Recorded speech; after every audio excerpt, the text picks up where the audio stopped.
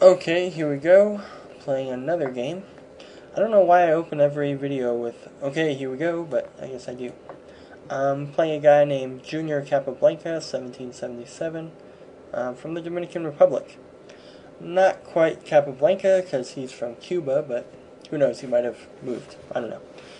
But, yeah, so, I guess this is a Sicilian, but he hasn't decided what kind of Sicilian, because he's taking his time here on move 2.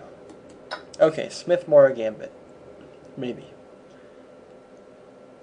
I like this gambit simply because I don't consider it a very strong gambit. I love gambits, so for someone to play a gambit like this, it's kind of, I don't know. Oops. Trying to move my last video from my desktop, because I save the videos on my desktop, then I convert them to MP4, and then I move them to my files. And I didn't realize the folder was going to pop up there. Okay, so Smith-Morra, here we go. I have my own kind of line against the Smith-Morra. I don't know how good it is, but it seems to do fairly decent. Basically, I played a trade-off this night, and then I castle, and then I just play for trades.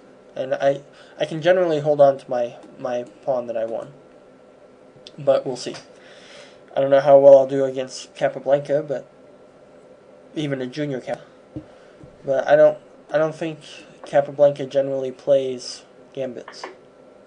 I mean, I'm sure I'm probably wrong, but I just go by what I see.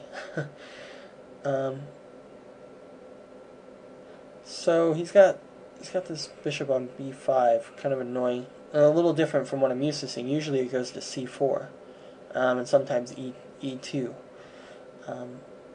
So I think knight g to e7 is okay, because if he plays takes, I definitely want to play pawn takes. But if he does take, then he can play e5 with less of a problem. So he forced me to trade for the bishop, which is fine for me. I've played this type of position many times. Generally, it's viewed as a mistake, and it probably is. I mean, I really don't know.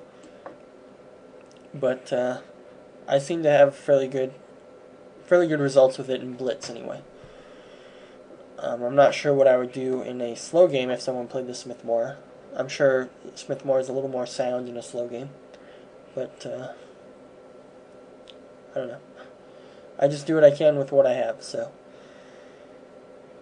right now, this is in my tools for defending against the Smith-Morra. So it's what I use. So he has the two bishops. My bishop's nice and cozy on b7. I'm probably going to get d5 in at some point. My knights defend each other, so d5, d5, queen takes d5 is okay. And now I think my position's pretty well established here. He might have an attack on my king in a little bit, and that's definitely going to be scary. But I think if I plant my knight on g6, his attack is going to come along this diagonal. So a knight on g6 will be very good at blunting the diagonal. I mean, as you can see right here. So because he's taking so much time, okay,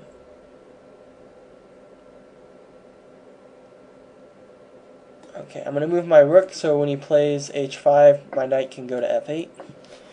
And now my position's very solid right now. I've probably said this quite a few times, but when you're defending in an attack, if you can avoid moving pawns around your king, you'll generally have a better defense, from what I've found.